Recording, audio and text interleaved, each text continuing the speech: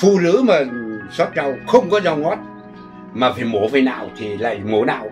Anh đẻ ra mà xót rau thì nó đau đớn lắm. Cứ hỏi những người xót rau xem, đau đớn lắm.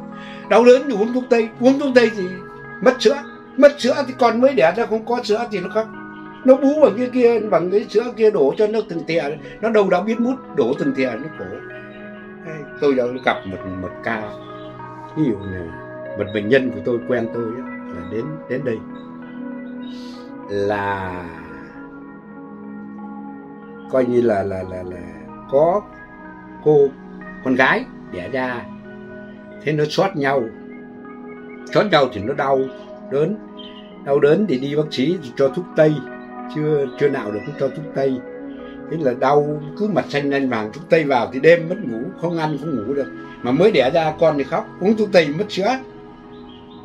Thế là coi như là hai bà nội bà ngoại là phải tập trung vào với nó, nhìn con thì coi meo mướt xanh dần ốm đau, nhìn cháu thì đêm nó khóc suốt đêm, hai bà tranh nhau xin nhau đấy. Thế đến nói thầy Tuyển giờ con tôi nó bị mới đẻ xót đau mà bây giờ coi như nó đau đớn suốt đêm không ngủ, mà đi bác sĩ cho thuốc tây uống và mất sữa. Cháu thì coi như là nó không có sữa, cứ đêm hai bà cứ thay nhau đổ sữa cho cháu, nó vẫn khóc.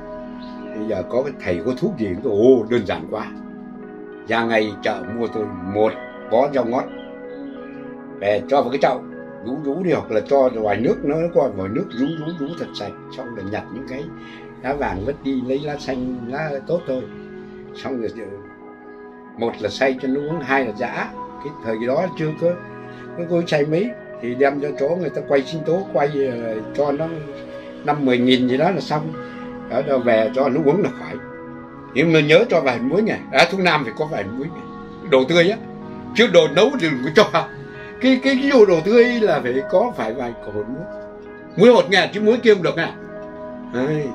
Thế giã xong bắt đầu là gạn đi nước cho nó. Thế là bà cũng không tin đâu.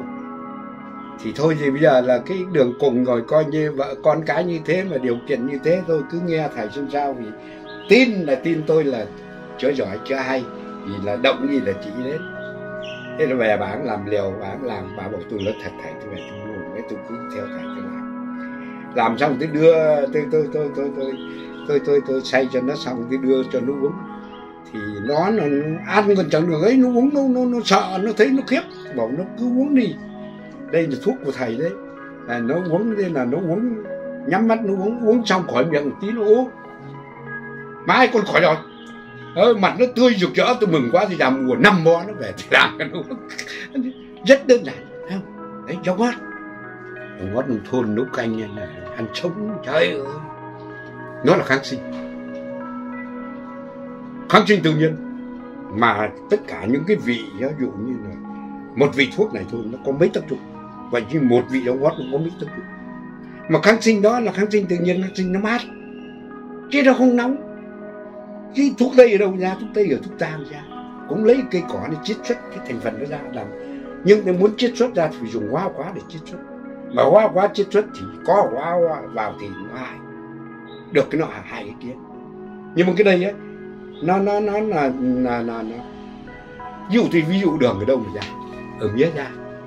Nhưng nếu mà anh uống ly nước đường thì nó bổ nhưng mà nóng, không? Nhưng uống ly nước mía nó bổ nhưng mà mát.